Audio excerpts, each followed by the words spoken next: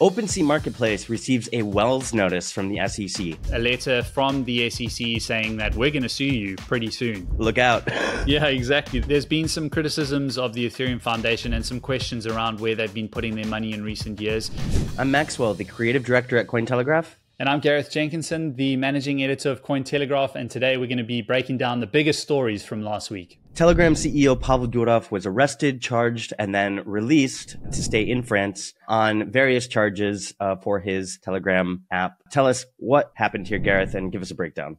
Yeah, this was definitely the biggest story of last week, and it dominated our coverage. The TLDR here is that Durov was detained last Saturday after landing in Paris.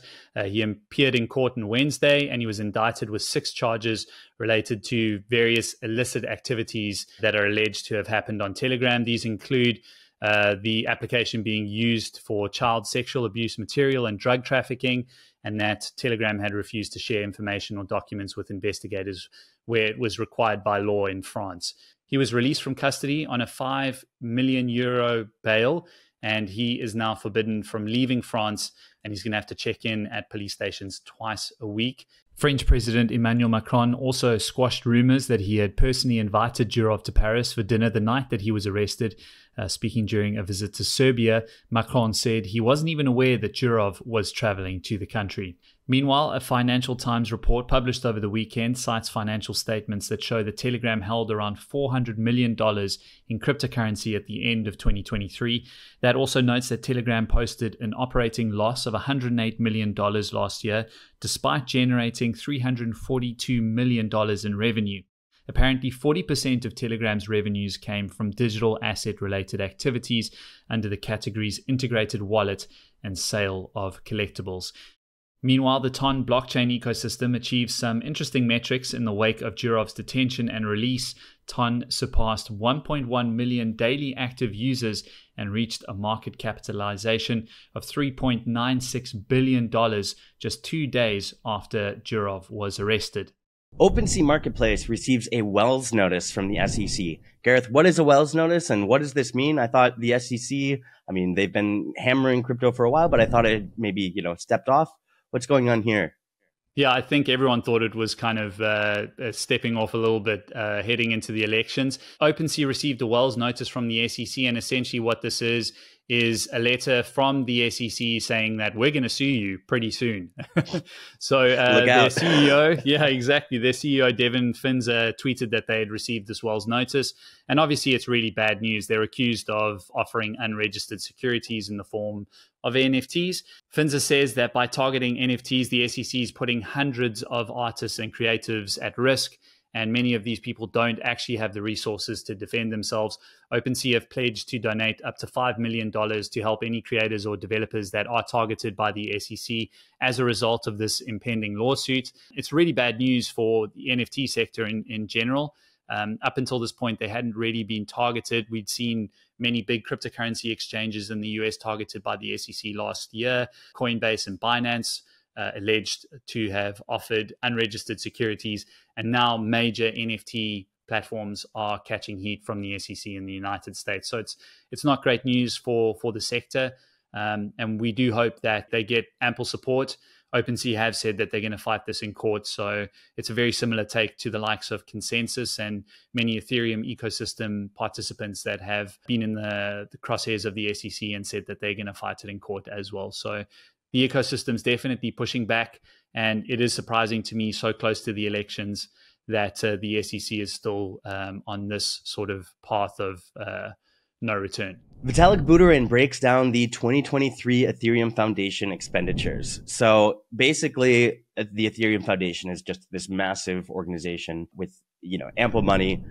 They've been pushing through many technological developments when it comes to L1s, L2s, ZK. There's more transparency now. Tell us, what did we learn from Vitalik Buterin's post, and what does it say? There's been some criticisms of the Ethereum Foundation and some questions around where they've been putting their money in recent years. They've released a breakdown of their expenditure from last year. Vitalik Buterin weighed in here, and very, very interestingly, the breakdown shows that about 36% of their expenses last year went to new organizations and entities, and then about 25% went to layer one research and development. Now, I can tell you that Josh Stark, one of the Ethereum Foundation spokespeople, broke down this category for new institutions, and this includes the likes of Nomic Foundation, Decentralization Research Center, L2Beat, and some other related organizations that received significant funding last year. So this is where the Ethereum Foundation was putting their money. Obviously, people are asking questions just considering the amount of money and the amount of support that they give to the Ethereum ecosystem in general. And one take from me that I found very interesting was that L2 R&D only got about 1.4% of the expenses last year, when the Ethereum ecosystem very publicly said that it was going to be moving to an L2-centric approach, using layer 2 protocols to really drive the scaling of Ethereum into the future. But they only received just over 1% of the expenses, which is really interesting to see. We're going to probably have to wait until next year to see where the money went this year. And I would probably wager that a lot more money went to L2s in 2024. But we'll have to wait and see. Celsius has distributed $2.5 billion to around 250,000 of its creditors amid its bankruptcy proceedings. Tell us about this, Gareth. What does it mean? We're seeing, kind of like some of this clawback, but what does that mean for the investors into Celsius and for maybe kind of the wider, broader industry as we have bankruptcy proceedings going on, across the board? Yeah, for me, this is positive news for anyone involved in the cryptocurrency space, because we're seeing a lot of these big collapsed institutions finally pay back creditors that lost out when they collapsed. The likes of Mt. Gox has finally turned around and started paying people back.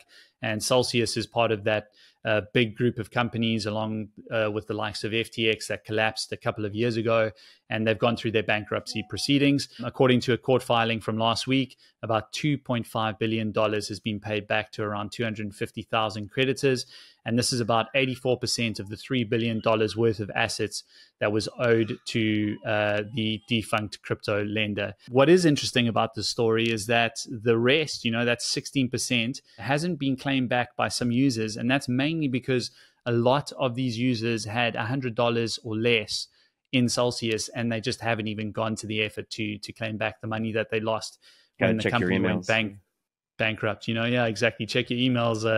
$100 of Bitcoin could be worth a lot of money in a few years' time.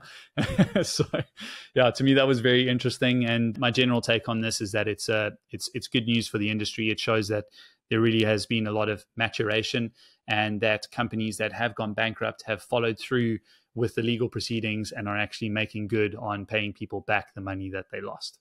Yeah, is there a reason why we're going through the Mt. Gox creditor distribution, which happened over 10 years ago, or around 10 years ago, at the same time as Celsius, which happened around 3 years ago? Is it just because things are, there are better systems, there are more regulations now, there's easier ways to claw back and do this kind of like financial investigations or forensics? But do you have any insight on why it took so long for Mt. Gox, but we're relatively quick for FTX, for Celsius? That's a really good question. I don't have a concrete answer, but I would wager that the creditors to Celsius were a lot more well documented than Mt. Gox, and there was probably a lot more complexity in identifying all the creditors that needed to be paid back money when Mt. Gox went bankrupt. That's been an ongoing case, like you said, for 10 years, and we're finally seeing all that Bitcoin being paid back. Whereas Celsius, went bankrupt 2 years ago, and it was probably a lot easier to identify creditors because there were a lot of people crying for their money to come back. So that's my general take. Now to El Salvador. Nayib Bukele said that Bitcoin hasn't had the widespread adoption they had hoped for. Gareth, what's going on down in El Salvador? Yeah, this is a big story for me from last week. Nayib Bukele is on the latest cover of Time magazine, which is very interesting given that a lot of his critics call him an authoritarian. He has instituted a lot of change in El Salvador. Some of his methods have had some serious criticism, but one of the most redeeming and important parts of his regime has been the adoption of Bitcoin as legal tender. They did that back in 2021, and it grabbed headlines all around the world. He's been really honest in this interview about the widespread adoption of Bitcoin not being as good as they hoped in El Salvador. I've spoken to many people that have been there, a couple that actually live there right now, And these people also tell me a similar story that Bitcoin adoption is not quite what they make it out to be. But that being said, you can still use Bitcoin to pay for things like a Big Mac in McDonald's in El Salvador, or pay for groceries at a supermarket. So it is very much usable. How it's being used and how much it's being used is a different question altogether. The reason I put this story in this week was just the fact that an individual like Nayib Bukele is on the cover of Time magazine, given that he does have some critics for his approaches. But another very important reason why I put this here was the fact that Bitcoin is being spoken about so openly in a very well-established, well-respected mainstream news publication.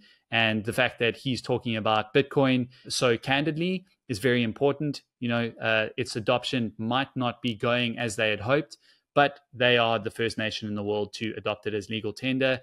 They are a trailblazer of sorts.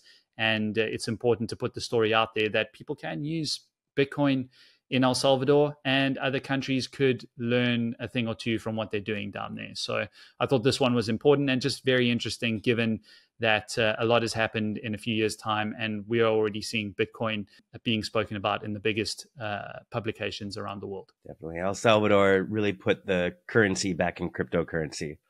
So. Okay, thanks everyone. We'll see you again next week. Yep. Catch you next week.